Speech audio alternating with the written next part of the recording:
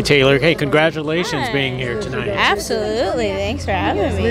Yeah, so how does it feel supporting Six Gun Sal tonight? I don't know. It's very, very cool, and I think it's very interesting because, you know, there's a lot of new people that are making music, and it's really cool to, like, explore the different types of genres that you have and to, like, enjoy everything, and it's very cool and very interesting. Are you even familiar with Southern rock itself?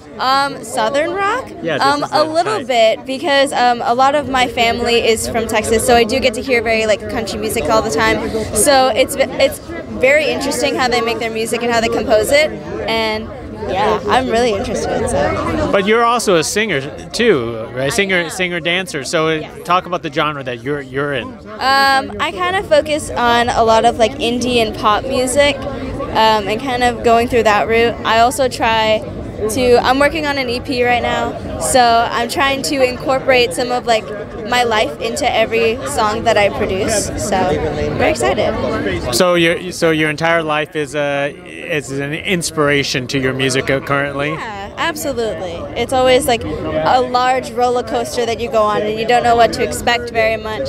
So it's very cool to incorporate that into your songs, and I find it interesting when singers do that because it gives you a slice of their life. Wow, it almost sounds like a coming of age story by itself. Kind of, yeah. When do we expect this to be out, hopefully? I don't know. I've been working on it for about a year, so I'm trying to really nail it down. But yeah, hopefully soon. Hopefully.